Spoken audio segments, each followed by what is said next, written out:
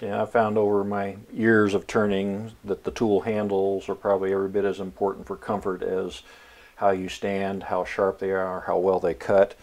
There are so many different variations, it's kind of impossible to figure out what you like without trying a whole bunch of them.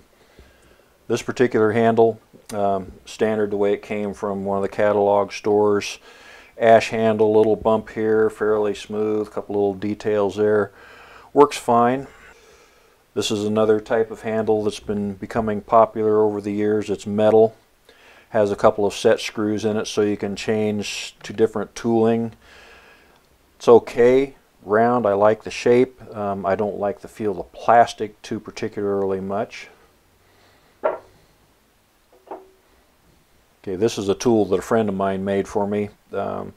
Way fancier than anything I would ever make for myself. Again, a little bit of detail on it, a little knob on the end. I guess that's to keep your hand from slipping off.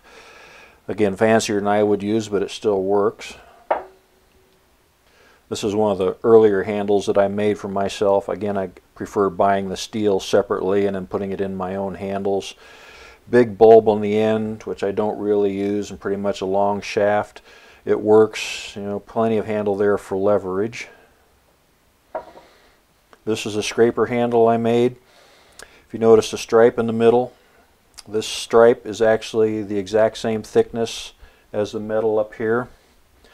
So basically what I do is cut this, cut the shape for the tang on the tool into this, then sandwich it between two other pieces and turn it out. So that gives it a good grip, good fit, good solid fit in there. It's not going to come loose. Now this is more of my standard handle nowadays. Pretty much just a straight cylinder. I found out I don't need the bumps. Sometimes I'm grabbing here, sometimes I'm in the middle, sometimes I'm on the handle end. Doesn't really make much difference. They're just more comfortable. That's what feels good to me.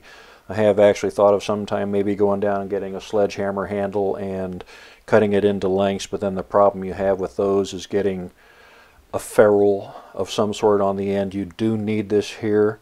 This is a stress point. The fibers can split, especially if you have a catch, and this basically reinforces it. Dave Ellsworth does a handle which he turns kind of eccentric, like a sledgehammer handle, and then he takes some of the colored nylon twine or Dacron twine, wraps it around really tight, and then chases that with super glue, which should work for a good ferrule. This is another handle. This one is filled with lead shot. I believe the material is aluminum.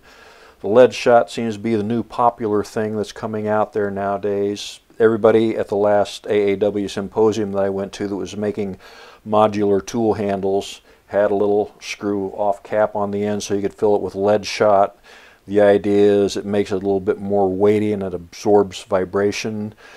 I don't particularly care for them. I'm generally grabbing higher on the gouge, so that's a counterweight. And as far as dampening vibration, the closer this is to the wood that you're cutting on the tool rest, the less vibration you're going to get out on the handle end. But some people really like them. And another thing that's coming out too with some of the foam covered handles or the metal handles is they have collet chucks where you just loosen it, slip in whichever tool you want, tighten it back up again. They're very nice, especially if you're doing a lot of traveling with your tools.